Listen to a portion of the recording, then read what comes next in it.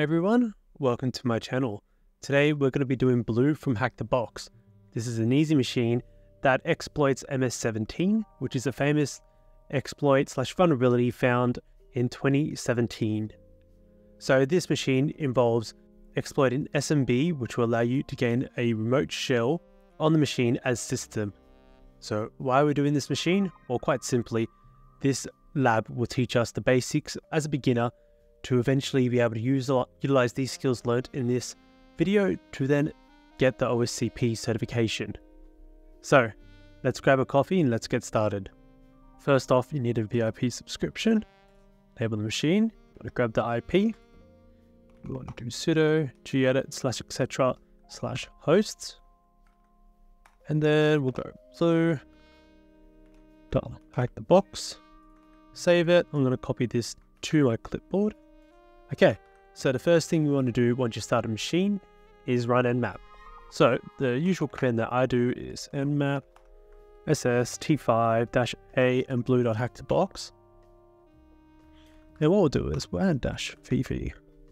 This will allow us to see the scan in real time, so we can see important information, for example the ports. If there was a web application, this would be really useful. But right now, the most interesting part for us is 445 and 135. Sorry, 139 and 445. So this shows that there is SMB. So we can use SMB client. Okay, so there's nothing really that sticks out. Share could be interesting, but let's just wait for this to finish. 33%. Alright, I'll come back to you once it's done. Okay, so now our nmap scan is done. As I said, we do have our ports here. Go down. Yeah, SMB2. Look at this. Now this is quite old. We also did get information such as your BIOS, your work group, guest account used, SMB sign, but SMB signing enabled but not required. But the first thing that sticks out to me is that version. Really old. So, search this up. Eternal blue. And you see blue here. Let's see this one. Now, in this case, we are going to be using Metasploit. In the OSCP, we have one go only across all the machines. In this case, the Metasploit module, it's pretty much a working concept in the sense that it's fail-proof, works easy. It's going to get us our easy, clean win, so why not use it? In this case, let's go and search for MSF console, which is, okay, it doesn't come up.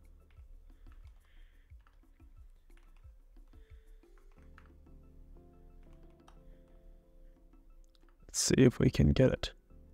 Okay, this looks like an Eternal Blue walkthrough, but regardless, we can see that this is Eternal Blue.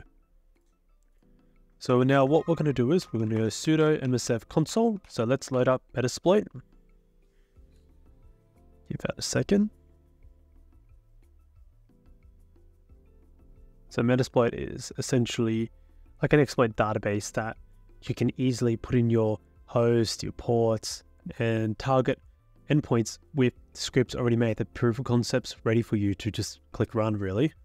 So let's go to search Eternal Blue.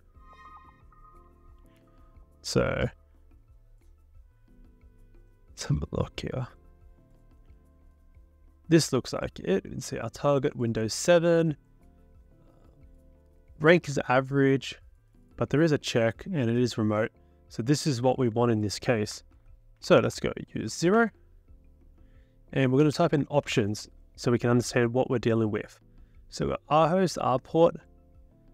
But what we need to see here is required columns. So this is what we actually need to pre-fill before we exploit. So we don't have cred, so we're not going to worry about this. There's already a value, so we're not going to worry about. So in short, we'll do our host, our port, L host, L port. So you set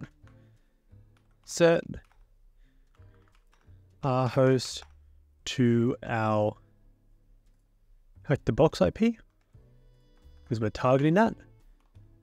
And then let's just do options one more time real quick. So our R port's already set, which is SMB. Let's go set L host to our ton 0. So L port. So mixing myself up here. Let's go P. A ton 1 in this case for me. There we go. And we're going to set L port to, let's go 4444. Pretty safe option. Options. So we're going to leave this by default currently, as it is all correct. We can see our machine. So this is to create the reverse shell. When Meterpreter releases the stage 1 shell against the SMB target, it will then call back to our reverse shell, which is hosted on Meterpreter. The script already loads Meterpreter. So it'll do its check, send stage 2, and this is where we get our shell back. So let's go exploit.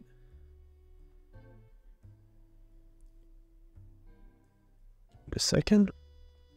So sometimes this script doesn't work. Essentially, you've got this is an old machine, so sometimes things aren't going to work. But in this case, we get a win. If it doesn't work for you, just restart it over and over the script, and it will work. So let's go sysinfo. Do it again. Just up arrow to get that. We can see we're Harris computer. Let's go shell. Who am I? NT authority. So we're the highest privilege. So if I go who am I /or, you know what, let me clear screen. Oh yeah, I can't clear. That's all right. We can see we're part of the built-in administrators group. So we've got all our groups here. NT authority, all our privileges. We own this machine.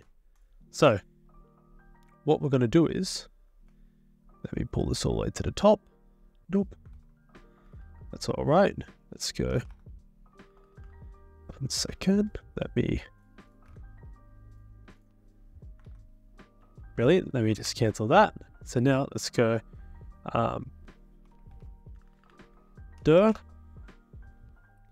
Okay. Let's go PowerShell. PowerShell's friendlier. We love PowerShell. And our shell has died. That's alright. If this happens to you, just run it again.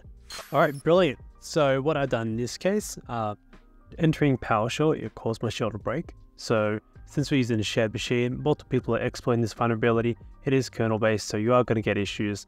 So just reset the machine and it should work first go. So we're going to enter in shell again. CD. Let's actually go back. Go back one more time. And let's go users. Let's go administrator. Let's go in desktop. And we can type our root.txt. If I can spell. There we go. And we also want our user flag. So this is a nice and easy machine. You can get user and root at the same time. So we can cd Harris, and the flags are always on desktop. That probably won't work, it's fine. And we can type user.txt.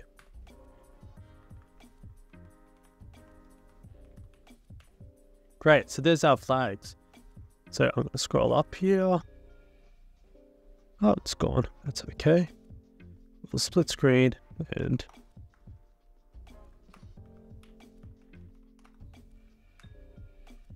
so I'm just going to run this in the background real quick. There.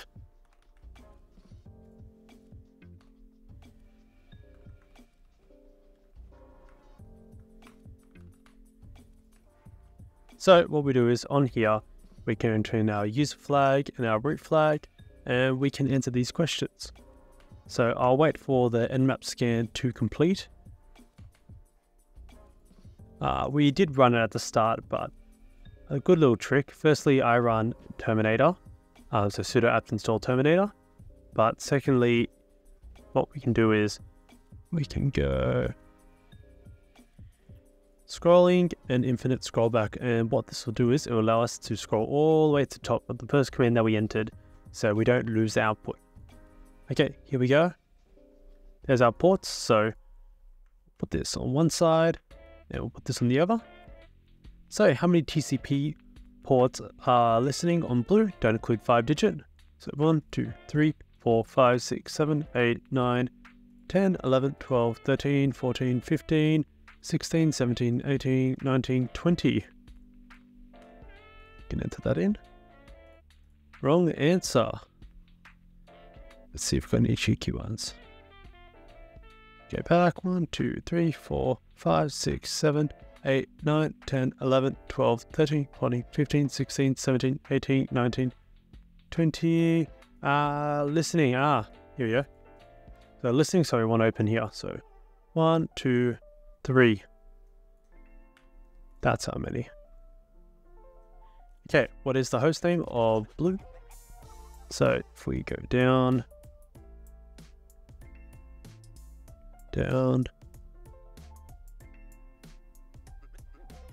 that's right, we can grab it here.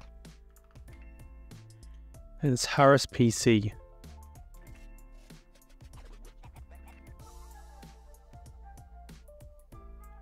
Was the operating system running? Give a 2-word answer.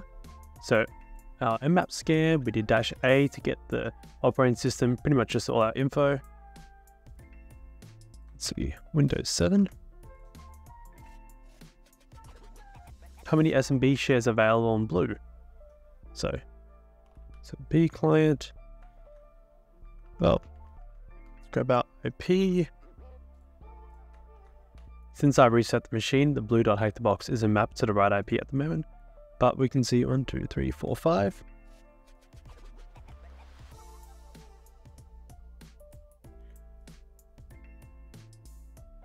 Okay, what 2017 Microsoft Bulletin number describes a remote code execution vulnerability? What we can do is, let's just paste this in. Oh, that didn't paste. There we go, MS1710. So that's what I described at the start of the video. Actual question.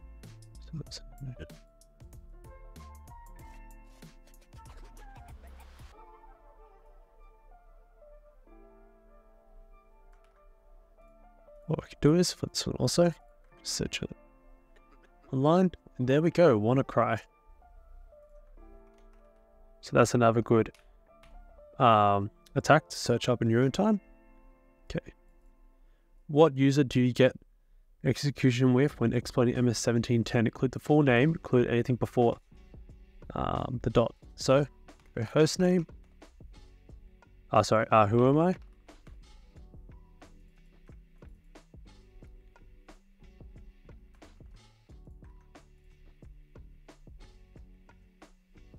We're entering the flags, and there you go. So I hope you enjoyed this video today. Next week we will be going through a more advanced machine that will be teaching you from reconnaissance all the way to post exploitation and root.